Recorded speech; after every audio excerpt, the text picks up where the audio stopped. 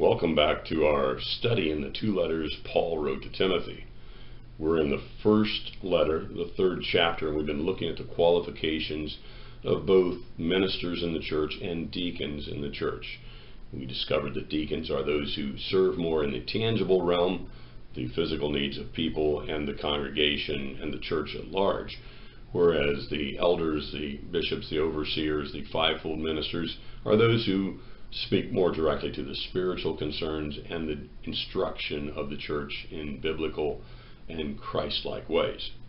So we're going to pick up as we left off in verse 12. Let deacons be husbands of only one wife, and good managers of their children and their own household. For those who have served well as deacons obtain for themselves a high standing and great confidence in the faith, that is, in Christ Jesus. Again, reiterating a lot of the same characteristics that are required for those who are in leadership in spiritual qualities, especially that of taking care of their household and having a high level of faith and exercising that faith. Verse 14. I am writing these things to you, hoping to come to you before long.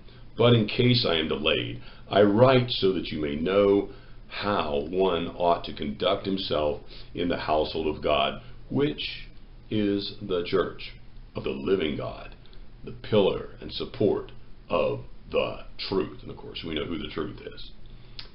Verse 16, and by common confession, great is the mystery of godliness.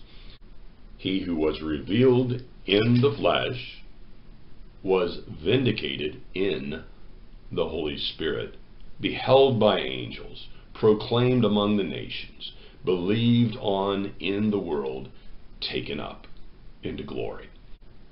And what this is a basic creedal confession of who Christ was. And of course it could be elaborated on even more, but he's saying this to them so that they at least get a snapshot picture of it and understand it very clearly.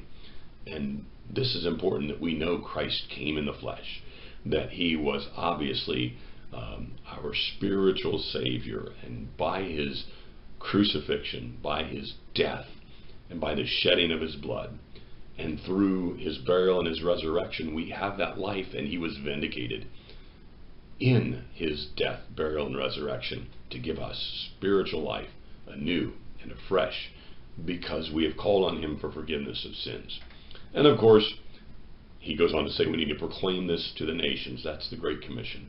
And as we go around the world and as we share our lives with other people, it is how we change our world. And that's important.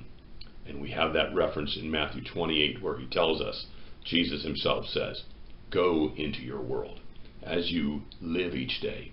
Share the gospel. Make disciples in my name. Well, we'll pick up there and start in chapter 4 in our next session.